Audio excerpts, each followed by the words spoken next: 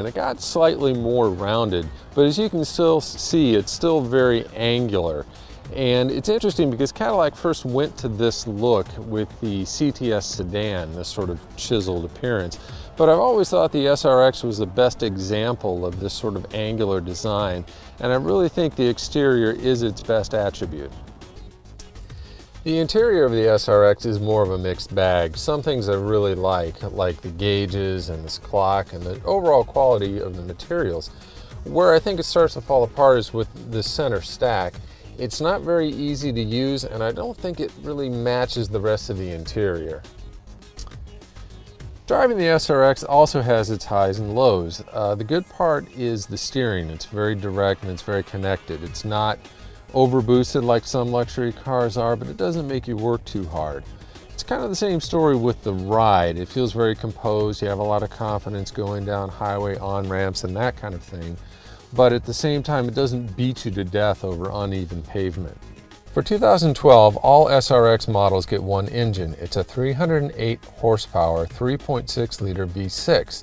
I found it made good power and was fine in the city and on the highway.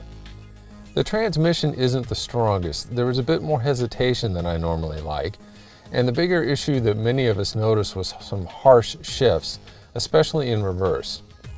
Finally, the brakes aren't confidence-inspiring. There's a pronounced dead spot before you get any braking power, and once you do, it still feels kind of mushy. The SRX seats 5 people. I found the second row room to be a bit cramped. This actually isn't where I would have the seat. If I were sitting in it, it would be back a little bit, so the leg room's a little cramped. Also, the headroom is tight. It is worth noting though, our test model came with this optional panoramic sunroof. As far as cargo area though, it is a nice size. It'll easily carry a couple golf bags. And it got slightly more rounded, but as you can still see, it's still very angular. And it's interesting because Cadillac first went to this look with the CTS sedan, this sort of chiseled appearance. But I've always thought the SRX was the best example of this sort of angular design, and I really think the exterior is its best attribute.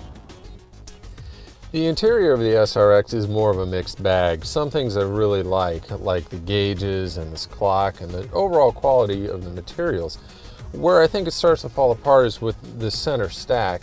It's not very easy to use, and I don't think it really matches the rest of the interior. Driving the SRX also has its highs and lows. The good part is the steering. It's very direct and it's very connected. It's not over boosted like some luxury cars are, but it doesn't make you work too hard. It's kind of the same story with the ride. It feels very composed. You have a lot of confidence going down highway on-ramps and that kind of thing. But at the same time, it doesn't beat you to death over uneven pavement.